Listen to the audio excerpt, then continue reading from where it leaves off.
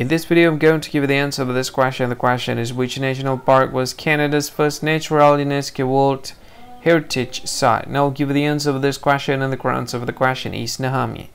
Well, that is the answer for the question, Nahani. Hi, thank you so much for watching this video. If you find this video is very useful, you can help this channel to grow by subscribing this channel. Click this subscribe button and don't forget to like this video.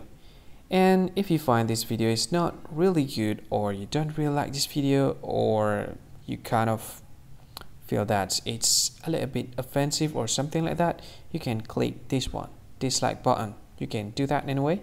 And if you want to share this video with your friend, you can share it by clicking this share button, and you can share it to any social media that you wish that is currently available at this time, like Facebook, Twitter, LinkedIn, and many others, right? And if you want to add this video to your playlist, you can click this one. You can watch this video later, and you can find more options by clicking these three dots.